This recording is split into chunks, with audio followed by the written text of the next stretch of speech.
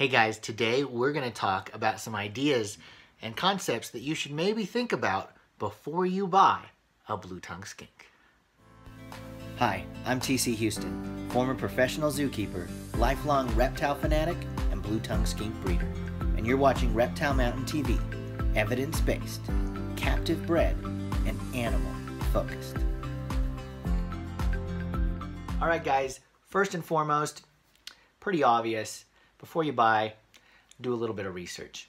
Before you buy, you want to increase your knowledge as best as you can to be informed, because making an informed decision is a more powerful, concrete, and beneficial decision as opposed to making an uninformed decision.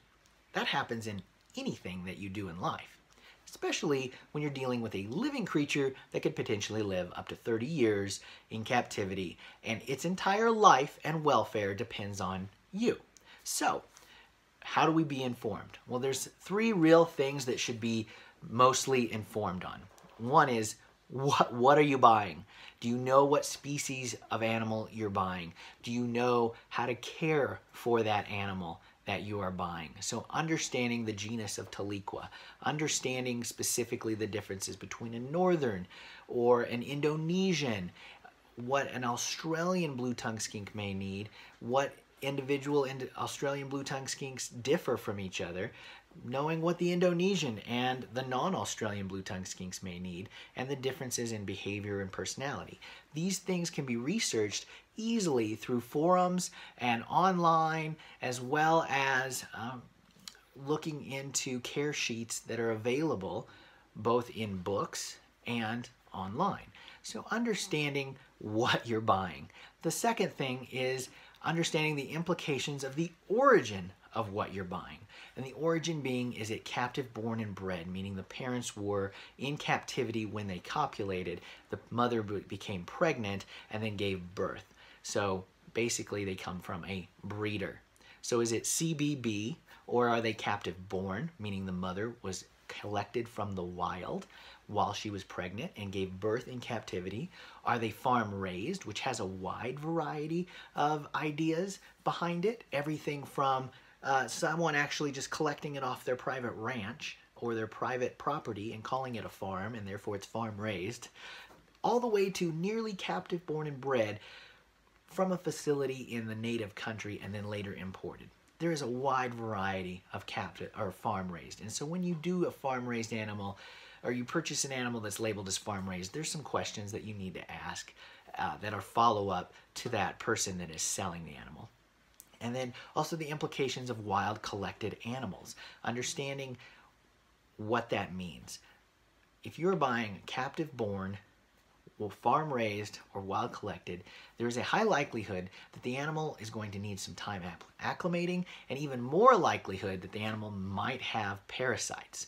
Wild collected animals are probably 99% going to have parasites, and they're going to have stress. Understanding the origin of the animal is essential because there are some significant implications to it. That means some things that you're going to have to do on the backhand of purchasing it to make sure that the animal succeeds in captivity and that they thrive in your care.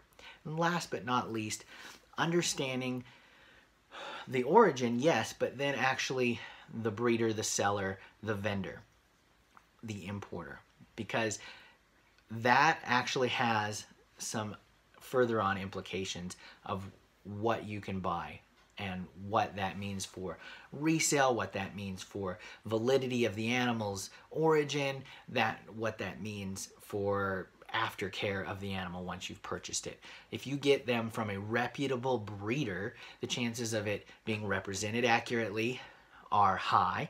The chances of it being healthy are high. The chances of you having success are high.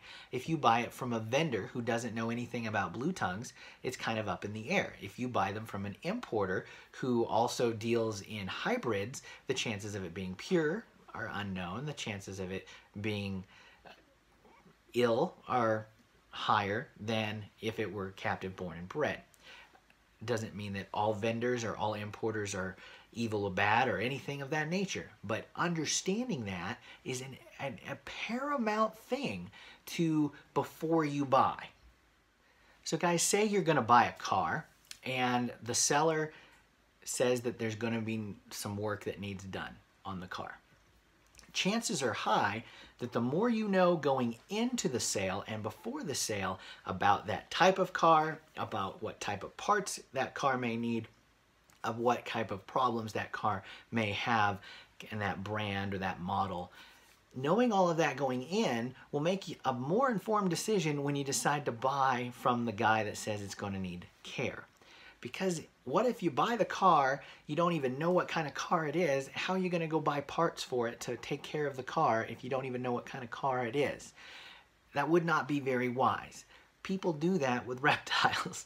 I've done that with reptiles in my early days, where I've just like, I gotta buy something at the expo or I will explode.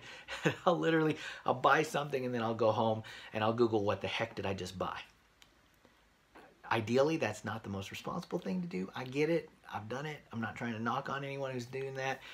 It would be better if we knew what kind of parts, what kind of things we needed, at least what kind of car we have before we buy it, because there's always follow-on care with a living animal.